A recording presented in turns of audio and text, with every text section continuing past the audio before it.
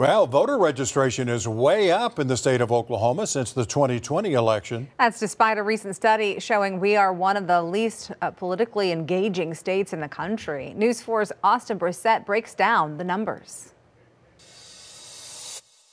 Just a week and a half away from Election Day, and Oklahoma's voting registration numbers have jumped since the last presidential election. Over 323,000 voters have registered since early 2020, bringing our state's total to over 2.4 million registered voters. There's so many things that enter into that, and it's hard to keep track. University of Central Oklahoma political science professor Dr. Brett Sharp says despite the fact multiple reasons could contribute to the higher numbers, one constant holds true. Oklahoma remains a solid red state. 252,000 Republicans have registered since 2020 in Oklahoma to almost 84,000 Democrats. Those numbers stand even with 453,000 voter registrations purged for routine voter list maintenance since January of 2021. But nationally, it's a different story. We saw kind of a slight Republican edge in new voter registration compared to Democrats up until Kamala Harris entered the race. But registration doesn't equal turnout. A study from WalletHub, first reported by the Oklahoman, rated Oklahoma 47th for overall political engagement. 30% of people age 18 to 24 are actively participating in elections and following candidates. That's compared to 70% of those 65 and older, a stat ranking in the mid-40s alone. Just like registration, a number of factors lead into younger Oklahomans not voting.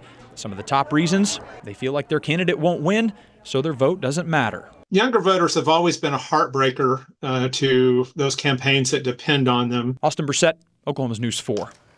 All right, Austin, thank you. We're told the state election board is releasing their official voter registration report next week. And we should have a better all-around picture of voter registration in the state at that point.